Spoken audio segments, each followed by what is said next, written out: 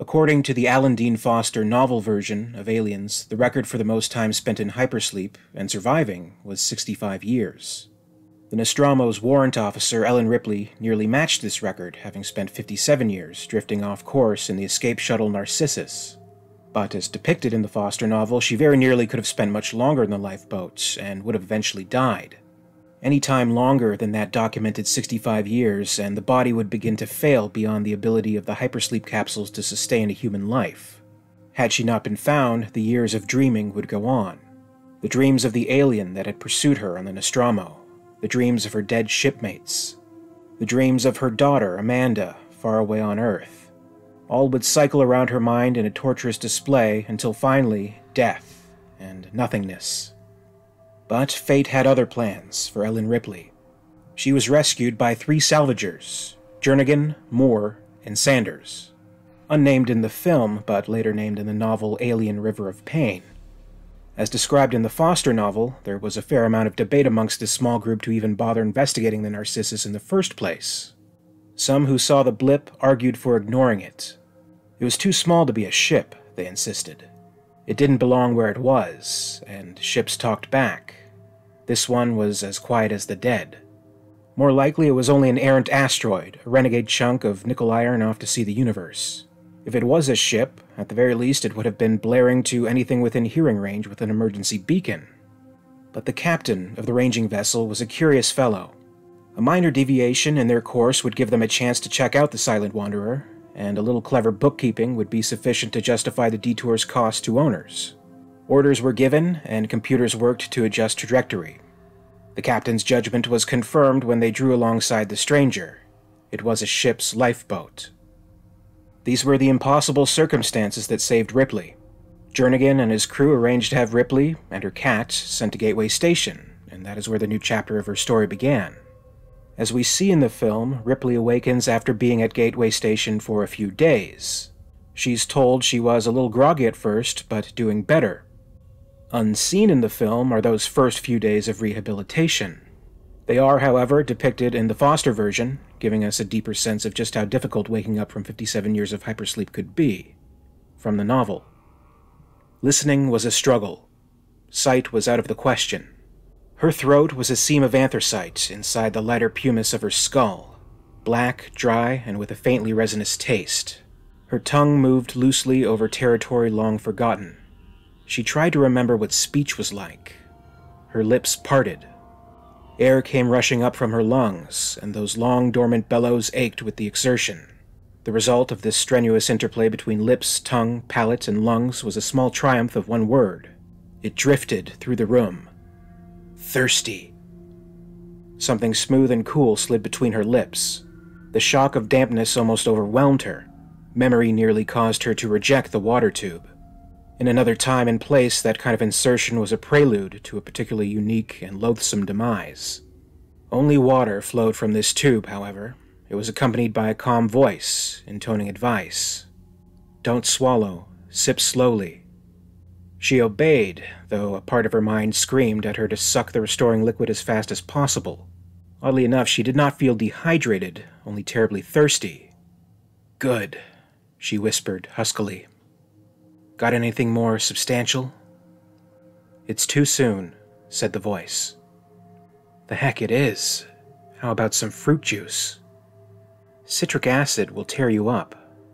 The voice hesitated, considering, then said, Try this.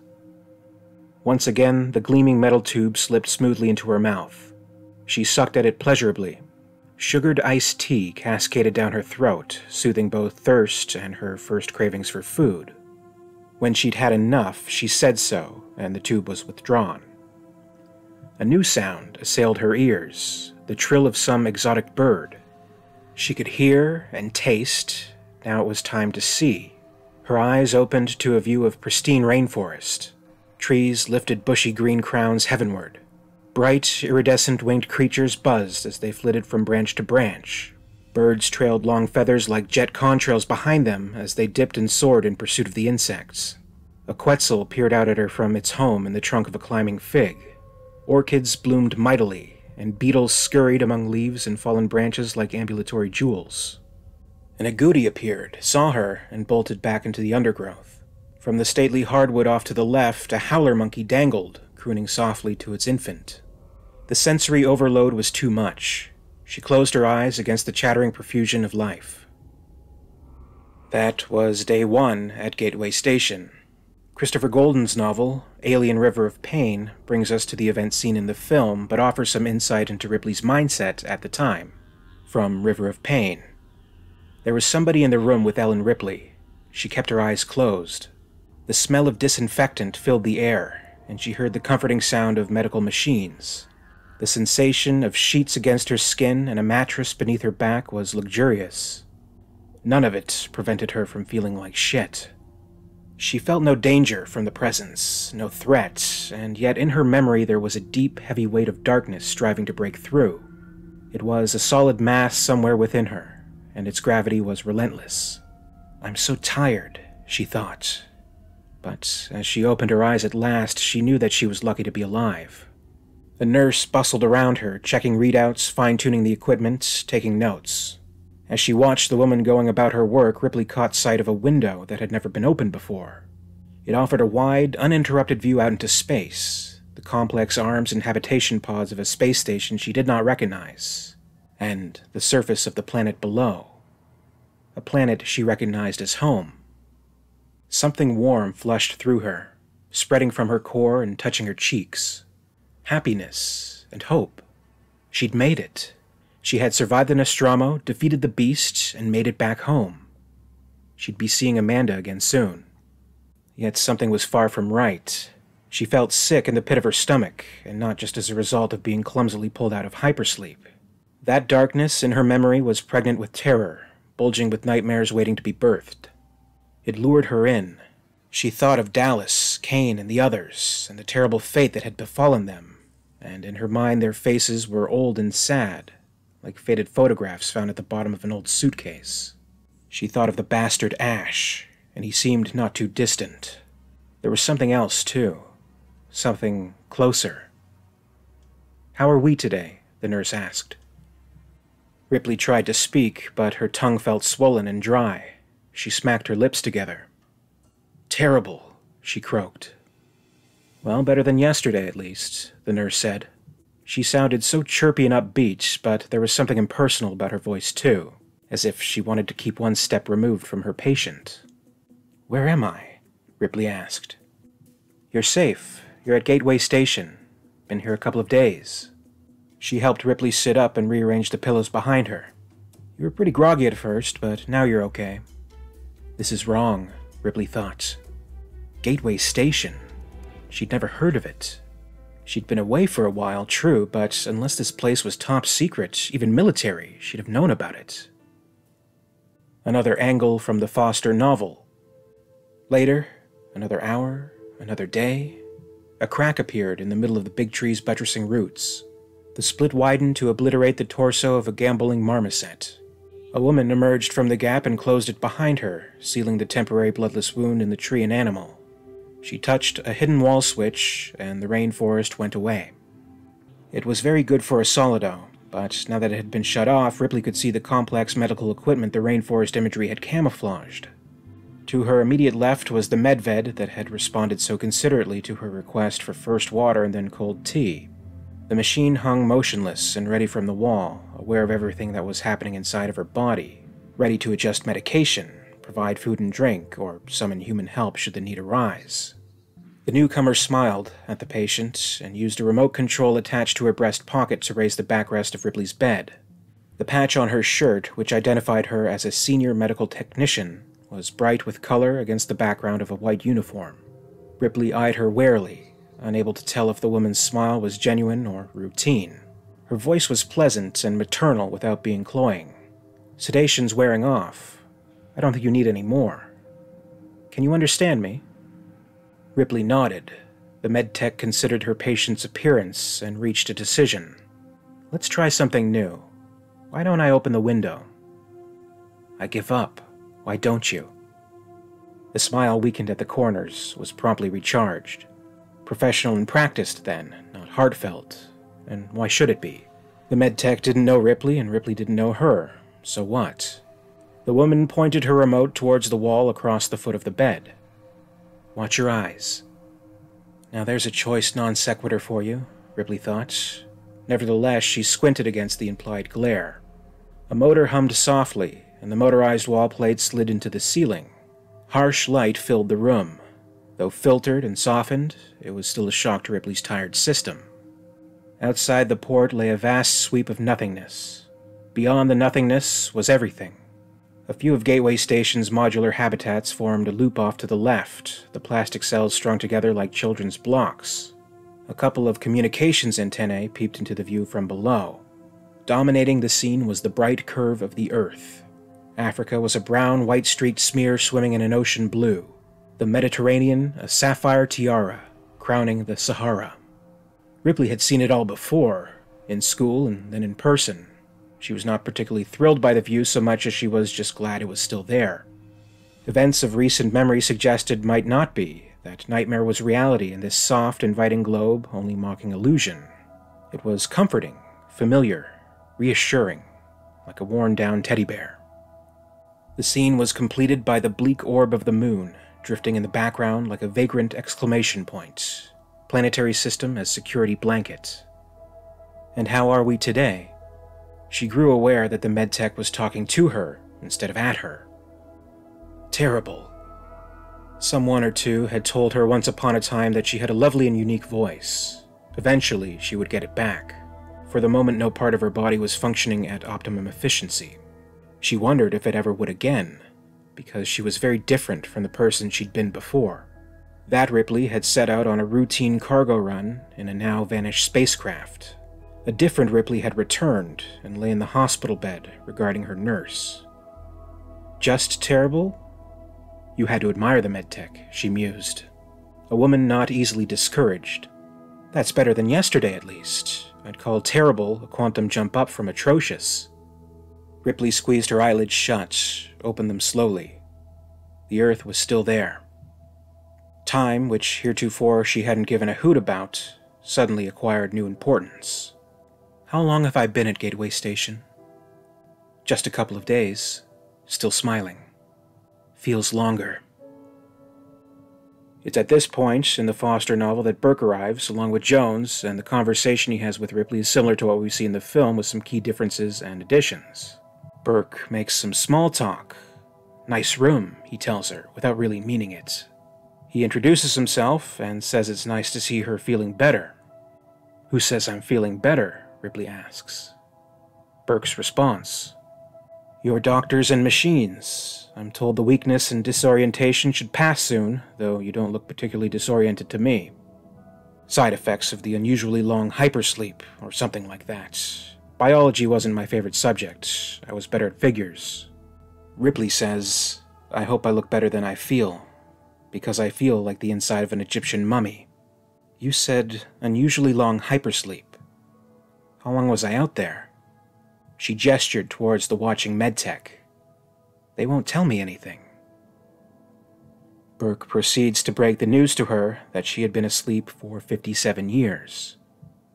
The number hit her like a hammer, 57 too many hammers. Hit her harder than waking up, harder than first sight of the home world. She seemed to deflate, to lose strength and color simultaneously as she sank back into the mattress. Suddenly, the artificial gravity of the station seemed thrice Earth normal, pressing her down and back. The air-filled pad on which she rested was ballooning around her, threatening to stifle and smother. The medtech glanced at her warning lights, but all of them stayed silent. 57 years. In the more than half-century she'd been dreaming, in deep sleep, friends left behind had grown old and died. Family had matured and faded. The world she'd left behind had metamorphosed into who knew what. Governments had risen and fallen. Inventions had hit the market and been outmoded and discarded. No one had ever survived more than 65 years in hypersleep. She'd barely survived. She'd pushed the limits of the physiologically possible, only to find that she'd outlived life. Ripley's nightmare of having the alien burst through her chest is depicted, as well as finding out about her daughter's death and the inquiry that sealed her professional fate. As outlined in River of Pain, from the time Ripley is discovered by the salvage team to her inquiry, Approximately 4 weeks had gone by. On June 12th, 2179, she'd emerged from hospital care, only to discover that she had become something of an oddity on Gateway Station. Almost a celebrity, with her shockingly long hypersleep and tale of survival. The company had told her not to say anything, of course, not to discuss anything of her experiences with anyone who might be unauthorized. But there were still whispers and rumors. There always were. One important note regarding the inquiry, which is not seen in the film version or in River of Pain, is an additional note from Van Leeuwen in his summation featured in the Foster version. One detail taken into consideration was Ripley's time in hypersleep. Said license is hereby suspended indefinitely, pending review at a future date to be specified later. He cleared his throat, then his conscience. In view of the unusual length of time spent by the defendant in hypersleep and the concomitant indeterminable effects on the human nervous system, no criminal charges will be filed at this time. The "at this time" portion noted mentally by Ripley. According to River of Pain, another 4 weeks went by before Burke and Lieutenant Gorman informed Ripley of having lost contact with the colony on LV-426 with their offer to join the mission. On July 5th, 2179, the pair visited her apartment. On Gateway Station, every day blurred. Every day of being no one, doing nothing, having little in her life. Every day of mourning her long-dead daughter, both the little girl she had left behind and the woman who had grown, matured, loved, lived, and died without Ripley ever getting to know her. I told her I'd be home for her birthday, she kept thinking. Always the last thing at night, and every day when she woke. The guilt was as rich and raw today as it was every day. Every day blurred into one, into weeks, into months. Sleeping, waking, working, returning to her cabin, eating, washing, drinking, smoking, watching the body of her cigarette turn to ash and flitter away like the years of her life, unknown and unmissed by anyone. A life without meaning was no life at all. Today had been no different to any other day, just one of many, all the same. Until the door buzzer sounded. One of the great things about having the novelizations and extended universe stories is that they can take a closer look at some of these events which lead up to the main story in greater detail. While they wouldn't necessarily work as part of the movie, I think they complement it well, which is funny since James Cameron himself has gone on record as being dissatisfied with the Foster book. In the afterword of another novelization of one of his films, The Abyss, written by Orson Scott Card, he indirectly took a shot at the Aliens adaptation. He used the words cursory, mediocre, inaccurate, and downright reprehensible. There was also an interview he gave after the release of Avatar in 2009 where he very directly referred to Foster's novel, saying that he thought it was pretty dreadful. Maybe a little harsh, though it certainly does take liberties, such as what was explored in this video. I think it works well within the context of the book, but no doubt with Cameron's own writing and direction, along with Sigourney Weaver's incredible performance, the extra stuff simply isn't needed. It all works as it is, and we understand what this character has gone through and what she is currently enduring. This is true of the preferred special edition version, but also of the theatrical cut, which not only removes Ripley's discovery of her daughter's death, but also Van Leeuwen's final judgments in the inquiry scene. It's succinct and effective enough that we know exactly where this character's mindset is when she finally makes the decision to go back to LV-426. It just happens to take longer to get there when considering the additions made by Foster and Golden in their books. And there's nothing necessarily wrong with that either, in their own rights. Ripley is a great, iconic character, and I think there's a strong desire to look into her plight just a little bit more than what was shown in the actual movie. But I'm curious. Have you read the Alan Dean Foster novelization of Aliens? Do you think Cameron is justified in his criticisms? Comment below and share your thoughts. As always, I'd like to thank you very much for watching today. If you enjoyed this video, please be sure to leave it a like, and be sure to subscribe to the channel to keep up with future videos. A very special thanks goes out to Brandon James, Grizz4756, Jackson Roche, Jason A. Faney, Justin Pierce, XenoZip, and XenoshadowMorph, Queen Tiers of the Patreon Hive. Thank you to Gregory Ford and John Griggs, the Hive's Praetorians.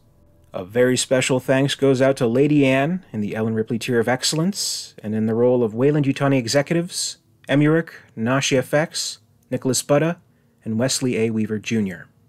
If you'd like to join the Hive and support the channel, check out my Patreon page in the links below. In the meantime, you can catch up with Alien Theory over social media. Follow @alien_theory on Twitter and @alientheoryyt on Facebook and Instagram for more. And until next time, this is Alien Theory, signing off.